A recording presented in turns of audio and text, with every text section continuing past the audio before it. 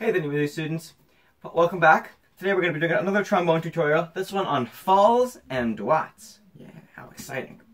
So let's talk about a fall. What is a fall? Sometimes it's used at the end of long phrases where you literally fall off the note you're on. So let's say our phrase is...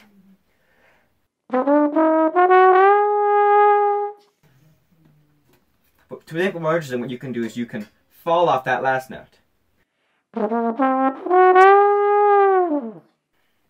How we do that is a combination of two things. One, we bring our slide out to lower the pitch. So I'll show you that right now. That's the slide action.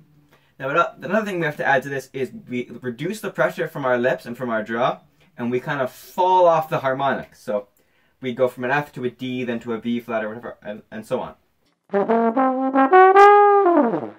Like that. And a combination of those two gives us the right effect. So let's listen to that. Like that. Now, what is a doit, I hear you ask? That's a funnier one. It's almost the opposite of a fall.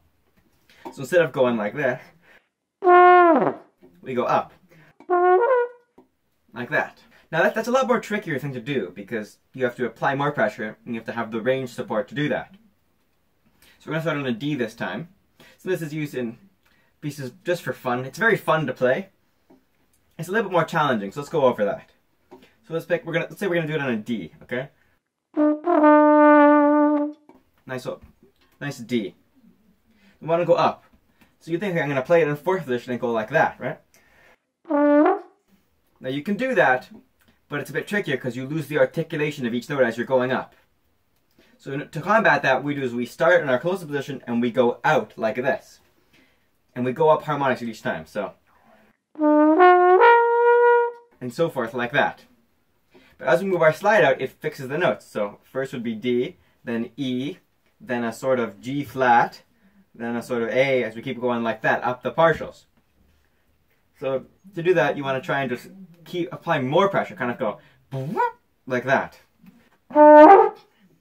So that's going to take a lot of practice, but if you keep practicing it, it'll sound really cool. If we slow that down just for some extra practice, you'll hear it.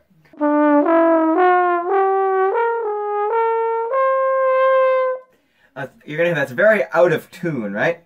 That's okay, it doesn't matter, you do it quickly. Just doesn't matter what those notes sound like, you just go and that's it. Here's an example of that I use in an arrangement right now.